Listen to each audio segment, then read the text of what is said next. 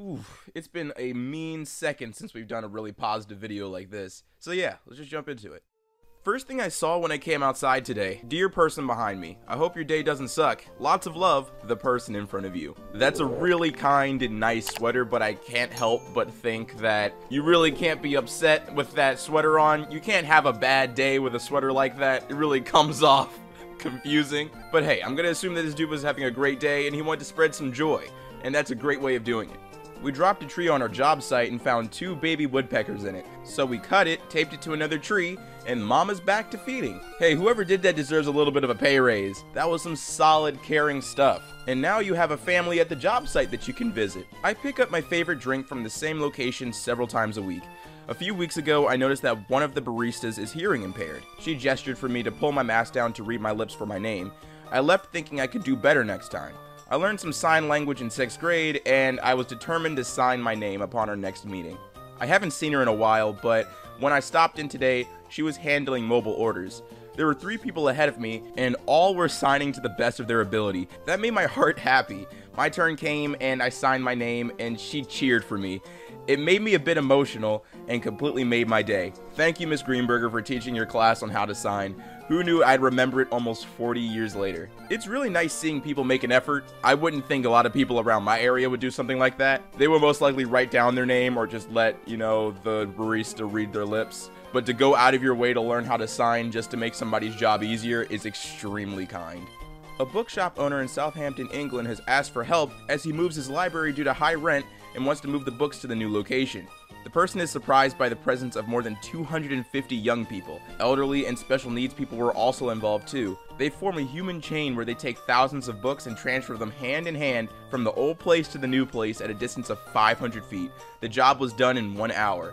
My neighbor complained about my kids being too loud. They were. I bought her flowers and a card telling her that they aren't used to living in an apartment yet. She left me some alphabet cookies with a sweet card saying that we'll adjust together, and that was beautiful as hell. Wow, that's seriously out of character for apartment neighbors. Usually they aren't that understanding. They just accept the flowers and the card and they tell you in the lobby to be quiet. I hope you and your neighbor become seriously good friends because that's a nice person. It's obviously hard work laying around while mom builds edging around the garden and puts down the mulch. The beautiful male dog in our dam among the native water lilies belongs next door, but pops over the fence a couple of times a day for a dip and to play tag with my lot, and then he goes off back to his house. Don't have the heart to tell him he shouldn't, and I think he may just get in trouble if I do. Yes, I'm a softie for any animals, especially dogs.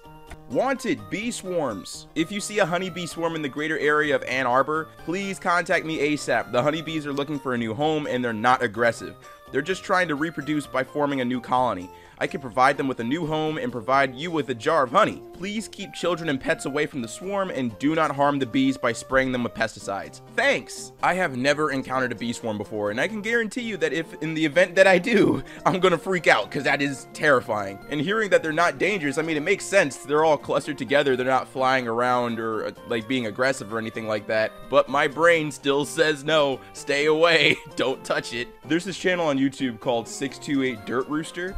And this guy, he captures bee swarms, he owns a bunch of hives, and he nearly convinced me of getting a hive of my own just to have some honey in my backyard and also get comfortable around bees. But it's a really great channel. I definitely recommend you watching his content. My community built a tiny home village for the homeless population. Wow, that is awesome. Why isn't every city doing this? I'm pretty sure there's a lot of storage containers that go unused and would be, great temporary homes for these people. And from what it looks relatively modern, air conditioning, it looks like there's central air and maybe some Wi-Fi connectivity in there, maybe some electricity in there. It's enough for someone to stay in for maybe a month or two before they can get, a proper job and move on with their lives. It's a seriously brilliant idea. I'm surprised that we haven't started doing this before. I was walking on the local trail today and met 4 men cleaning up all the trash along the sides. They told me that they do not work for our city, they just saw a need and decided to take care of it. Great guys. You'd be surprised how keeping an area clean will actually encourage people not to litter. If you don't care about your public spaces or your neighborhood being dirty, other people will treat it that way. People will litter and vandalize the area that they feel has zero value because, well, other people's done it before. A simple act like this just prevented a bunch of littering for the future. A lot of people are going to notice these people's hard work, or just straight up notice that the whole pathway is clear and not throw their garbage on the ground.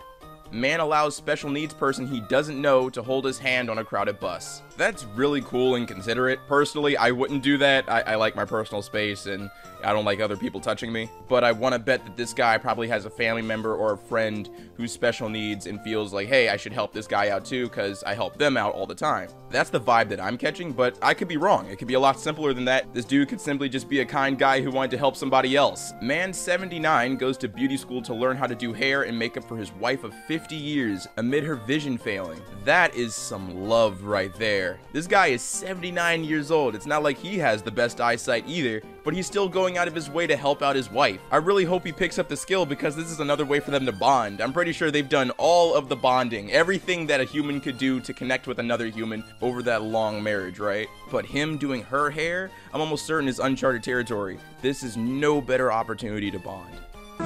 We're good?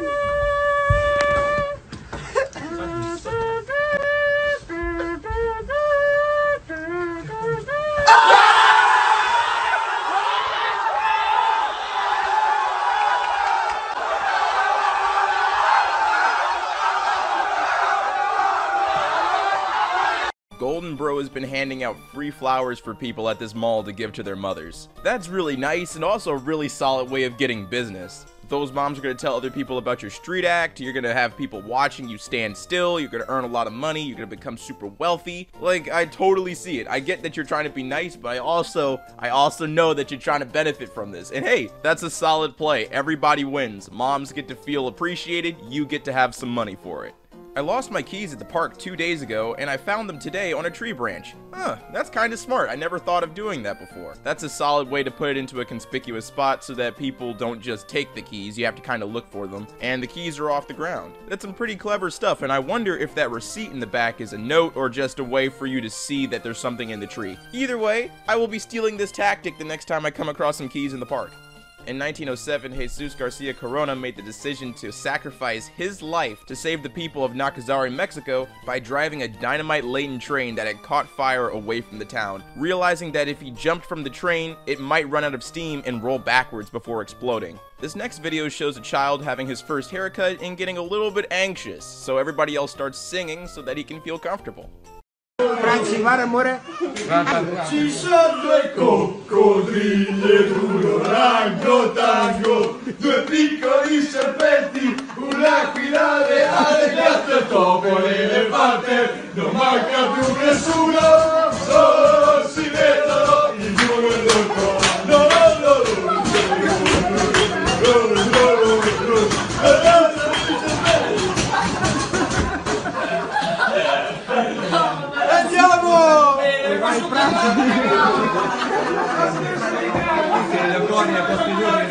My coworker is going back to school. She handed me an envelope and I nearly cried after I opened it and read it.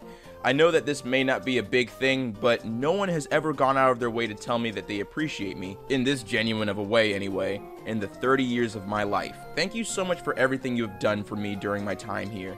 Although it may seem silly, you always brighten my day by saying, hello, how are you? Right from the start, you made me feel welcome, and I know I could always go to you if I ever needed help. Never stop being you, and know that your hard work does not go unnoticed. Thank you for everything. Man, that would make anybody cry. That's so nice. I really hope that you hold on to this letter. Maybe give it a read anytime you're feeling down, because you've made one person on this little planet feel really good about themselves just by being kind. You did that. You're a good person. Beginner here, I might have made a mistake. Hey, so I've been messing around with different mixes so far. I've got a cranberry apple and rhubarb mix. It's been fermenting nicely. I got a mint eucalyptus clove and elderflower mix that's been going sweet, and then things turn experimental. I got a ginger cinnamon black pepper nutmeg plus and cinnamon mix that will be really funky, and a coffee and vanilla. I just dissolved 1.5 sugar into 5 liters of water and put bottle of lemon jif into it, and then noticed it has preservative potassium metabisulfate in it. Does that mean that there's no point in putting in the yeast? Hey dude, this sub is for the Milwaukee Brewers baseball team. Nonetheless, we also love beer. The potassium metabisulfate will likely impede yeast fermentation. Although this is completely based on concentration, because you already prepared the solution, sugar, water, and Jif, you might as well try adding yeast to see what results you get. This whole exchange is so odd for Reddit, because somebody would go out of their way to clown on this dude for using a subreddit incorrectly, and this would be a great chance for everybody to take the piss out of him, right? But instead, somebody understood his misconception about the subreddit being about brewing, and just answered his question. It really shouldn't come off as extremely kind or extremely considerate because it's the bare minimum, but since it's the internet and people like to be mean and snide, this is just such an antithesis to that. It's really nice to see. This doctor in Yemen wrote on his car, "Stop me if you need any medical consultation." Oh look, that's him on the back of the car. That's a really nice concept, just some free consultation from a doctor who just wants to help out his community. I'm pretty sure a lot of doctors would be open to doing something like that here. It can't be forced, of course, but if you wanted to do some free consultation for your community, I would definitely encourage it. That sounds like an awesome way to help people out. It's been a month since I've been down here to see if Goose is still around. All the other geese have left town, only a few around anymore. Let's see if Goose still remembers me. Hey Goose! Hey Goose! Hey Goose!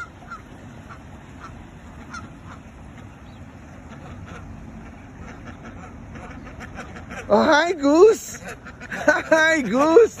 Hi buddy! How are you doing? How are things? How are things going, huh? Are you doing good? Hey, we watched a black Tesla with this license plate number run into your rear passenger side while parking here. Here's my number if you need a witness statement. That's new. I've never seen anybody do that before. Just leave a letter saying that they saw something happen. It's usually the other way around. They leave a letter because they did something. But I don't see why I wouldn't do the same thing if I saw somebody's car get bumped in the parking lot and then the person drive away. I would want to make sure that that person gets caught. So yeah, you're a cool dude for this. Whoever is responsible for this letter, you're awesome.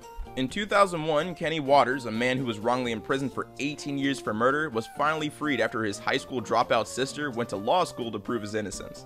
Crying at the Winn-Dixie, the woman in jeans stepped up and paid for the groceries of the young man in front of her whose card was declined.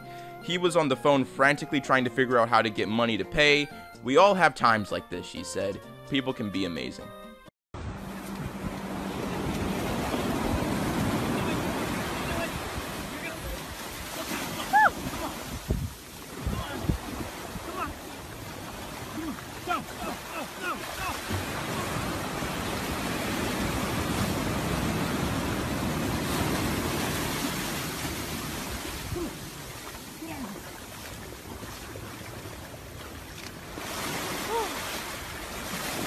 Save the dolphin. Nah, I just lost my phone over 8 months ago and had no idea what happened to it. It literally vanished. Today I book an Uber and my Uber driver goes, "Hold on, I have some for you," and hands me my lost phone. He said he held on to it in case by chance he picked me up again. Still such nice people out here.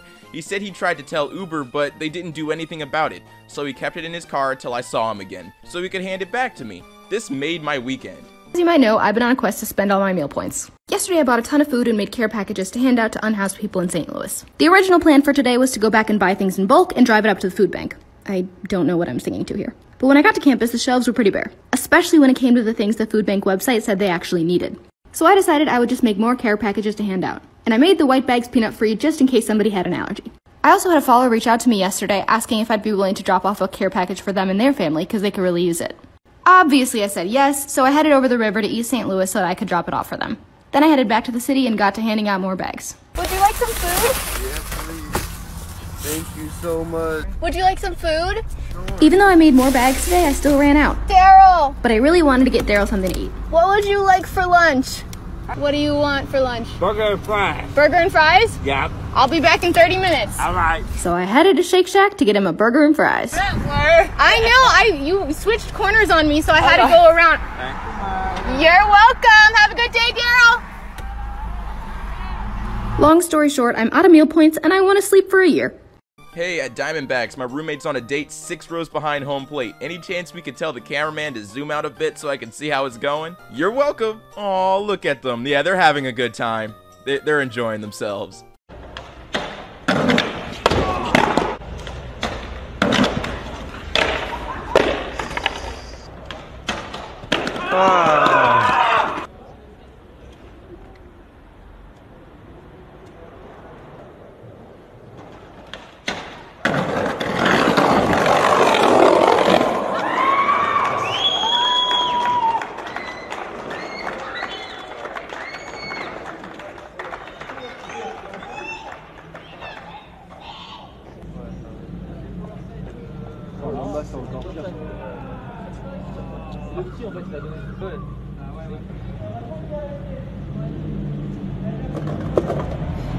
This video is an hour and 40 minutes long, and it's about this guy's duck, and apparently it's wholesome and entertaining from start to finish. I haven't watched the video, but everybody in the subreddit who was talking about this post, they said that it was completely wonderful and very much worth that time. I might even watch it today if I have an hour to spare. And the funny thing is that I totally get it. I could talk about my dog for hours. I could write multiple books about my dog. But he's different and it's more quirky because he has a duck.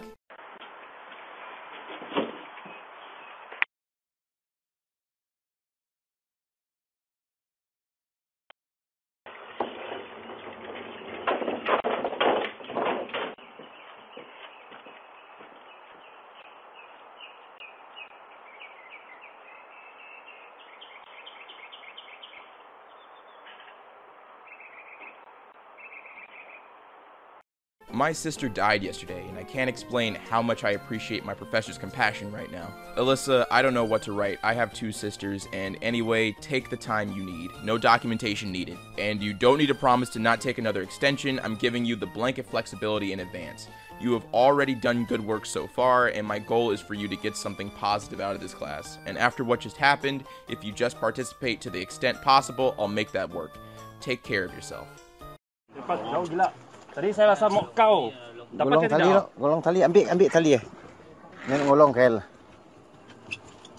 Dapat ke tidak? Kasih dia tanggal.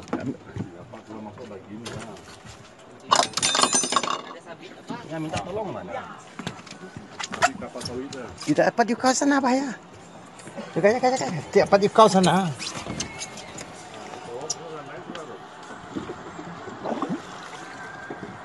Jangan di kau sana. Kau tali lain boleh. Dia gambar aku. Tali ujung boleh, jangan lepas sana. Tali tu. Saya rasa mau kasih lepas ini, Pak. Tidak dapat lepas. Mana dapat lepas tu? Yo tarik, jangan sana, jangan sana. Ambil pisau, potong. Potong tali. Potong wi. Potong wi. Potong. Jangan semua sini. Scissors mana dapat? Pisau saya ada ni dia. Pisau saya ada ni. Laju. Yang pisau dekat saya ada ni. Ha. Ini pisau. Nah. Ngalok weh.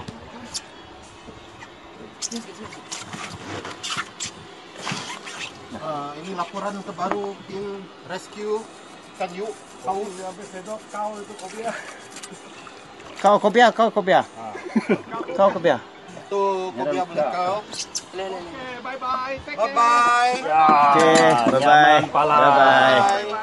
Bye-bye. Wah, happy dia.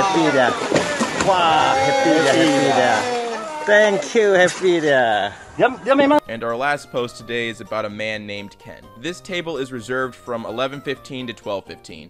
While we attend the funeral of a regular customer who sadly passed away last week.